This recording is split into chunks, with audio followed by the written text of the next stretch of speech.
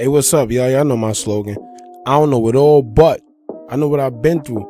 Now, the title of this one, man, is going to be about selfish. You know, I like to talk every now and again about these topics, about, you know, relationships or situationships with some of y'all.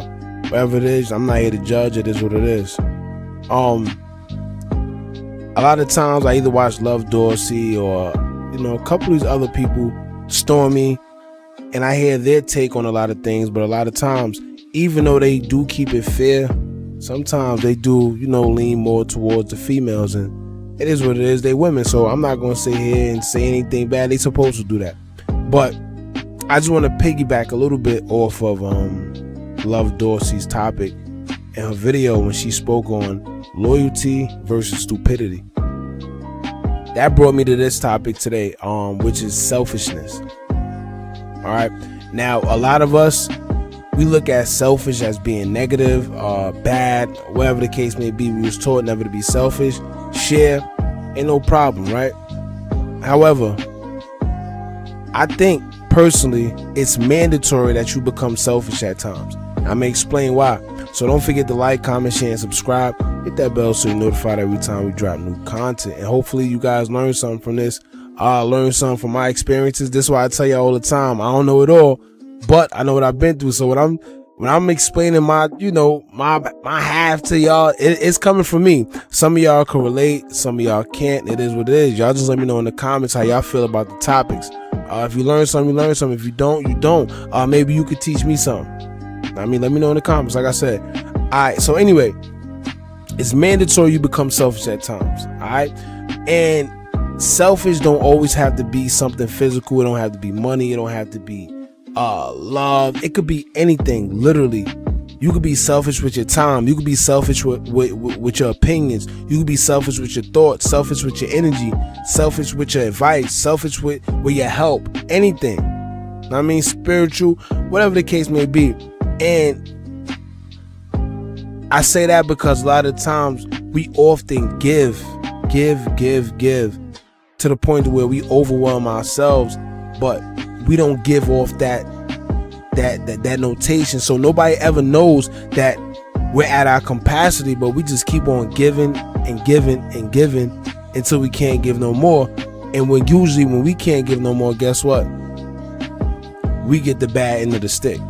So meanwhile, everybody done got what they needed from us, whether it was money, whether it was time, whether it was advice, whether you just came through and helped somebody.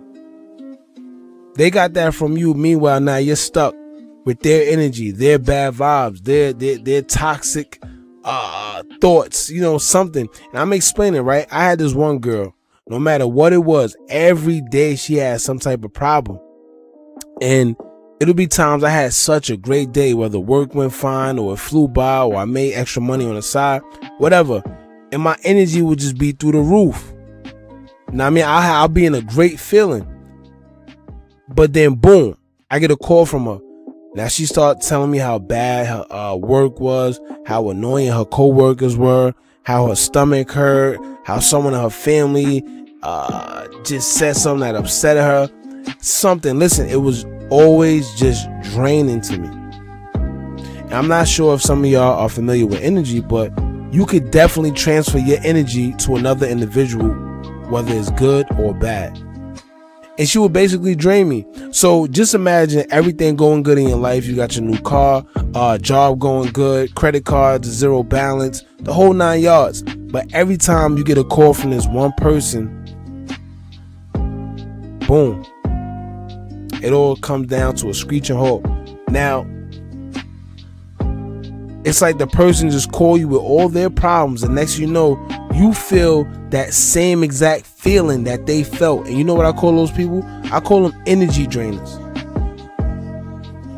Now, some of you don't even know that. Like, you have a lot of those people in your inner circle as we speak.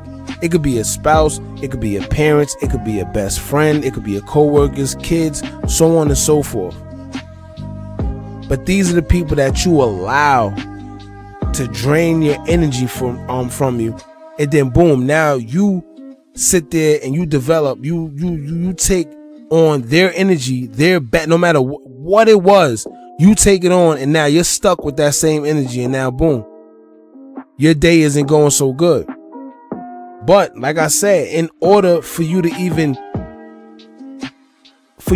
fix this problem, you have to identify who or what it is and then learn to deal with it accordingly. Now, once again, like I said, it don't always have to be a person. It could be a place, it could be a thing, it could be social media. And social media to me is probably 85 if not 90% energy draining. Now, I know firsthand because when I first came home after doing a little time, I had nothing, literally nothing. Instagram will literally make me feel a type of way, and all my energy, like I would go on there, log on, I could be having a great day, but the minute I log on and check my Instagram, boom, I'm just feeling like nothing. And listen, all my real guys and girls who've been through this, they know exactly what I'm talking about. And it don't necessarily have to be you going to jail. If you know what it feels like to have it all 1 minute and then lose it, and then you got to go back to living a regular life, and you watch all your friends or people on social media look like they living their best life, then you could definitely relate to what I'm talking about. It's like, even though I stopped being in the street making thousands and thousands of dollars, I still have friends in the street, so I would still see them living life to the fullest, whether it was cars, mansions, designer clothes, women, the whole 9 yards. So what I did, once I realized that social media was draining me, and I will feel a way towards it, because it also became a trigger, because seeing other people travel, just live life, made me want to get back into the street. What I did was I had to go cold turkey, and I just left social media alone for a while until I got myself together. And I'm gonna be brutally honest with y'all, some of y'all do not have enough discipline to even do that though. I'm not even gonna lie. But, you know, it's a work in progress. As a matter of fact, y'all don't even have it in y'all. Some of y'all don't even have it in you to admit that social media is actually a problem for you. And that's a problem as well. So it's like you can never identify the problem if you can't even realize that you have one to begin with. And this is why social media plays a big part in stealing your happiness, aka draining your energy, because on social media, everybody is perfect. On social media, it looks like everyone is rich, living a life, no problems, no nothing. When truthfully, some of them are living worse than you are.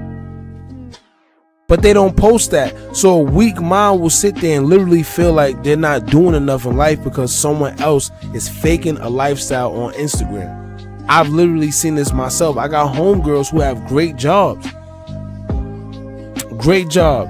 own apartment, own car, got everything they want, but guess what? They log on to Instagram and see these bartenders living their life. They say, I'm not happy. I want to go here. I want to go to this place. I just don't feel right. How you don't feel right? You got more than the average person has. But this is the effects of Instagram. Now, getting back on subject, right?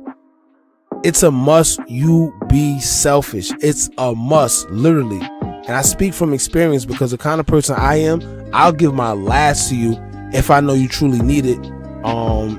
If you need it. And guess what? I will struggle. But the thing is, I never worry about me struggling because knowing how I am, I know I'm always going to make a way for myself. Now, however, this way of thinking has been overwhelming at times because I've been put in situations where I've gave away money I know I didn't even have to give. But because of who it was, I gave it, right? It may have probably been late on rent or late on a payment, a credit card payment or something. Come on, y'all. I know I'm not the only one that went through this. I know I'm not the only one that give money or give this, give that to somebody based on who it is, whether it's your mother, whether it's a certain spouse. Trust me, I know I'm not the only one. And like I said, these people may be someone you just can't say no to, and usually it's family members. Matter of fact, perfect example, right? I had an ex that used to tell her mother no when she asked her for money sometimes, right? You know, her mother, just casually asks, whatever the case may be. And at the time, I used to be like, yo, why you telling your mother no? You got it. Like, give it to her. And she would tell me that, listen, no, that ain't the point. Me having is not the point. Yes, she loved her mother to death, but if she keeps giving her mother money every time she asks, then she'll keep asking. You see what I'm saying? You see how that plays out? And that made me change my whole outlook on things.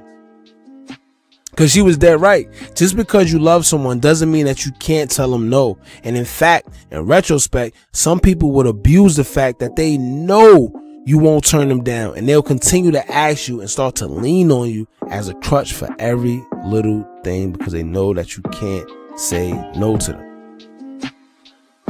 So just be careful who you've been over backwards for, and make sure they're not taking advantage of your good heart, because usually that's what happens a lot of the times. Some of you guys are even dating women at this very moment that y'all think are really into y'all, but the whole time she just like the attention she gets from being with you, the gifts that comes with being with you, the birthdays she gets with being with you, the Christmas, the going out to eat, to the best restaurants, to going on vacation, winning wherever at any given time. But you think she's so into you, but really it's that street money, it's that attention, it's that facade. And ladies, I didn't forget y'all. Some of y'all got good credit with your own car, own apartment, good job, and y'all messing with a dude that don't have nothing to offer but a bunch of promises and I was gonnas. we know them kind of dudes. The baby, I was gonna get you that chain, but they didn't have any more in stock. Or baby, matter of fact, baby, I was gonna take you to Aruba for your birthday, but they ran out of seats on the flight. Nah, or baby, I was gonna clean the house while you was out, but I had to go handle something real quick. You know, I got you late. Come on, ladies, y'all know exactly what I'm talking about. You bringing a whole entree to the table, right? And all he got to give you is Red Lobster biscuits at the table, and that's just real. But you love him. You holding on to his potential, rather than seeing him for what he currently showing you, and that's what's holding you back. You know, some of the guys that you could see, he probably homeless. He got nowhere to go. If you kick him out right now, he's going back to his mama's house. But the thing is, it may seem harsh, but sometimes in order to go forward in life, you have to stop looking back. And once again, it's all go back to what I said. It takes a little bit of selfishness. Sad to say. You have to be selfish at certain times. If you give, right? What's going to happen when you run out? What's going to happen when you giving so much that you no longer have anything to give to anybody? You know what? Let me tell you, them same people that was asking, right? They going to start talking about you, about how you don't do nothing for them. Totally ignoring the million prior favors that you did for them. Because we all know all it takes is that one time for you to say no, and that's all they remember. They don't remember you helping them out when they needed it the most. They only remember the no that you gave them when they wanted it. Not needed it, but wanted it. Because you babied them the whole time. So like I said, remember to work on you. When you have nothing, you wouldn't be able to give nothing. So work on you having, and then decide whether you want to give or not. Don't think that you have to. I don't care whether it's family, your child, your spouse, your bestie, whoever. Do what's in your best interest, and remember that no one will have you like you. Alright? Now I'm gonna leave that one there for you guys, man. Stay sharp, stay militant, and remember to stay selfish. I know it sounds bad, but stay selfish with what's yours. And I'm not saying don't give. I'm not saying that. Because you naturally get what you give. However, when you have nothing to give, then what? Be selective. You see what I'm saying? Be selective. Don't be gullible. And with that being said, y'all, let me know how y'all feel about what I said in the comments, man. Do y'all agree? Or am I just being too selfish? Or am I being too harsh? Let me know in the comments below, man. Don't forget to like, comment, share, and subscribe. Hit that bell so you're notified every time we drop new content. And Anonymous gang, we going up, man. I rock with y'all. Just like I know y'all rock with me. Now remember, as long as y'all keep on watching, I'm going to keep on dropping. And I'm out.